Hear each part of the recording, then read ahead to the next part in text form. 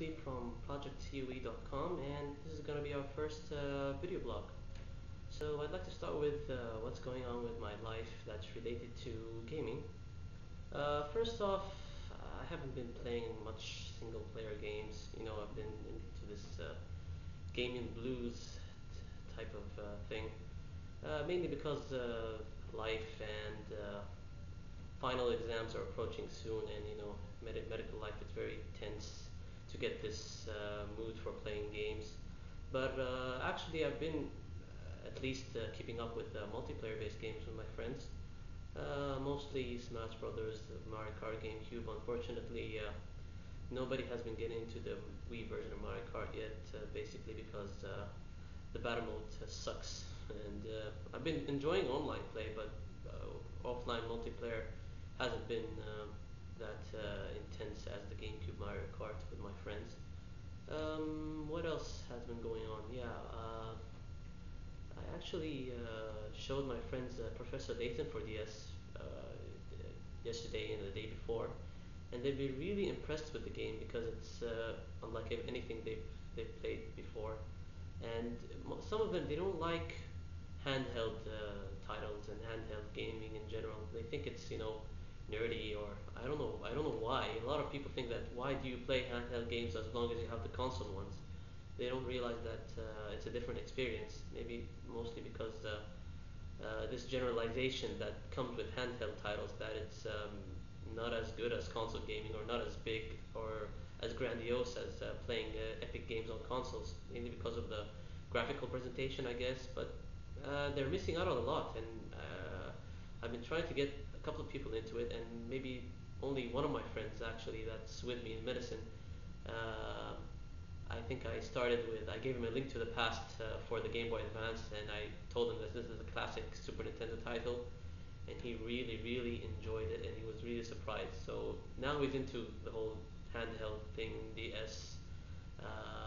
He actually got Zelda Phantom Hourglass for his fiancée, and he played it a couple of times, and he was very surprised by the title. Um, I'm glad that he's enjoying it, and I'm hoping to get my friends into this handheld thing. What else that's been going on? Oh yeah, um, that's it actually with life related to my life related to gaming and stuff like that. I don't have anything to add. There's one thing that has been bothering me in terms of gaming news. I'm sure a couple of you read my previous blog on MSN or MSN Live Spaces about the announcement of Banjo-Kazooie Nuts&Bolts for 360. I haven't been enjoying the fan reaction towards it right now. Everybody's negative because it's totally a different direction for the series. Everybody has been calling it various various things other than platforming, because the trailer mostly focused on the non-platforming stuff, which is creating your own vehicle and customization. I'm aware that I mean, fans, yeah, they should be a bit skeptical, but not completely disappointed by the game, because it's just a trailer, and it only focused on one new aspect. Rare mentioned a lot of times that platforming will still be the platforming elements of the previous Banjo games are still going to be in the title in some shape or form. Yeah, I'm aware that maybe they've been hinting that it's going to be downsized compared to the grandiose Banjo-Tooie. But for me, it's good news, because Banjo-Tooie was just too much. It was too vast. I didn't have time for it. It takes 30 minutes to go from one world to the next. It was frustrating to me. I did like the balance in Banjo-Kazooie, because it did give you the feeling that platforming is there, and it wasn't as humongously huge as a Grand Theft Auto title or something like that. So yeah, uh, fans should actually wait and give this a chance, because um, platforming titles, they can't live now with only the basic collectathon elements and pure platforming elements. You've noticed that games like Mario Galaxy and Ratchet and Clank still retain their fan base, because they actually, it's a mix of platforming and another genre of games. So that's what basically Banjo 3 is trying to do. It can't platforming 3D platforming is basically dead now. We haven't been seeing any great games lately. You know, when you ask somebody the last great platforming game that you played, they could either answer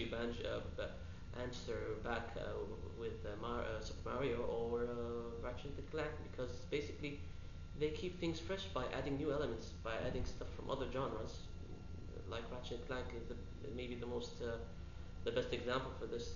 It's a mix of shooter, RPG, and platforming elements. Yeah, that's one thing that maybe fans should be like me are a bit skeptical of, is how big are the platforming elements in Banjo 3.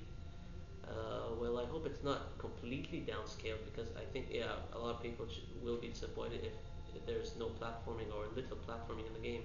They should find this right balance with platforming and this new vehicle mechanic. So I am really hoping that they do that. Another thing that has been bothering me is the recent announcement of two human being downscaled from offline and online multiplayer to two-player online only multiplayer. This I don't know. I'm sure a lot of COE. My COE buddies been, they're like teasing me a bit from here and there. I don't mind actually that. Oh, Ahmed, you love offline multiplayer or split screen multiplayer. Well, basically that's how things started with multiplayer. There wasn't any online with back then when with the Nintendo 64 when they first revealed Mario Kart 64. It completely innovated multiplayer or simultaneous multiplayer. It was amazingly fun, and until now it's been amazingly fun. And I don't like it now that developers are shifting towards online and downscaling offline multiplayer for us gamers. Because it's a unique offline multiplayer is very unique. It's different from online multiplayer. Your friend is with you and you can interact with him and you could uh, cuss when he beats you up on something. It's just that's even Mario Kart Wii actually. Its offline multiplayer has been completely downsized, as I mentioned before in my review and right now. Stuff like little stuff like the frame rate.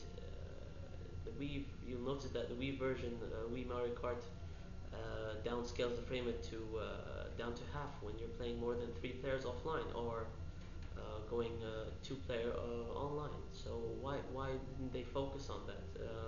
Stuff like, yeah, the battle mode has been downscaled offline, and Two Human is doing the same thing. There are a lot of other games that they've been completely just discarding offline multiplayer. I don't know why they're doing that. I'm really hoping that developers pay attention that offline gaming is still alive. It's not going to die anytime soon. Actually, a lot of players prefer that over online. I'm not. I'm not trying to say that online multiplayer sucks. I'm just saying that at least you should provide split screen offline, or a lot. I'm glad that people like Rare actually did that for Perfect Dark Zero, for example. You could play split screen offline, and all your friends can act as guests, and all of you can go online in the same time. So the most amazing experience ever. We're still playing Perfect Dark Zero until now just because of that feature. It's totally unique. So I hope developers can actually try putting offline multiplayer these days. And I guess that's basically it for my first video blog. So give any suggestions, any comments about my performance, about how I present the news to you people, and hopefully I can do one of these soon.